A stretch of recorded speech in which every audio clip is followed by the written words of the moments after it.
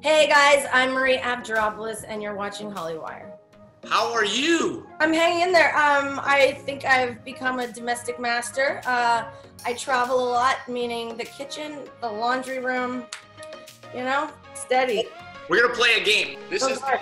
this is the spinny wheel, okay?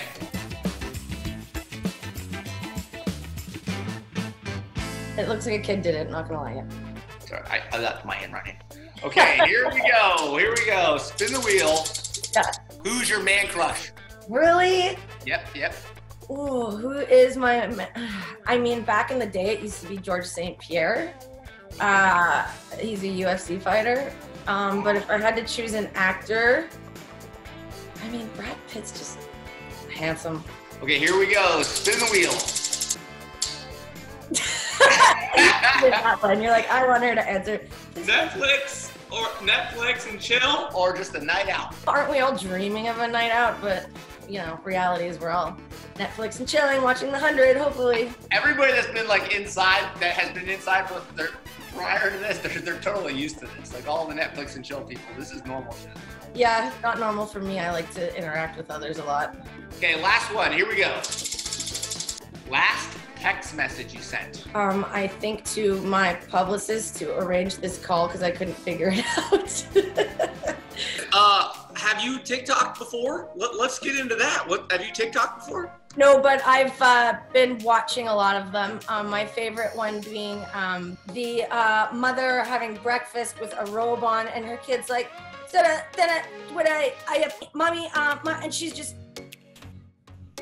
slowly starts to lose her mind and then just pours wine in her cereal instead of milk. Have you seen that one? No, but the way you performed it, I feel like you could be really good at TikTok though. Because I just saw you do some acting right there, and I feel like you could like turn it on. Yeah, before COVID-19, I was an actress once, maybe twice. So you're from Canada? Yep, I'm in Canada right now.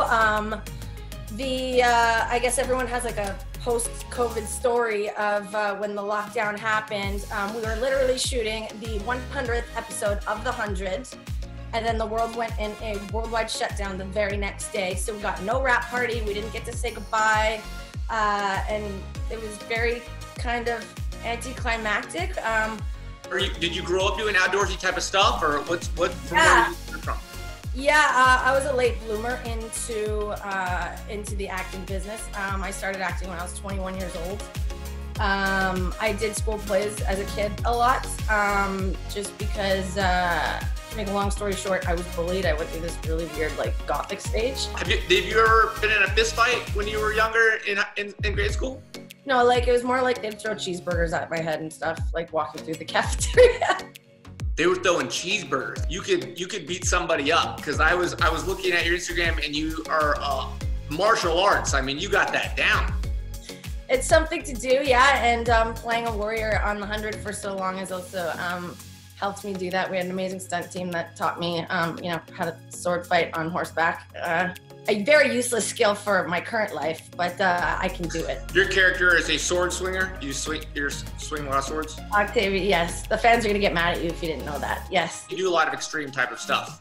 Yeah. I started competing in big air competitions when I was a teenager.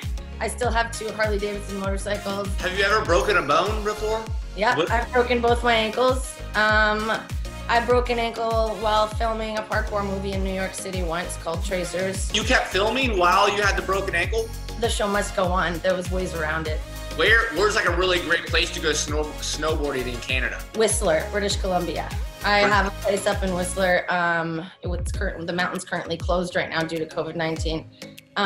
But that would be my happy place to go to on the weekends and shred the mountain. Have you been on the series the entire time since the beginning?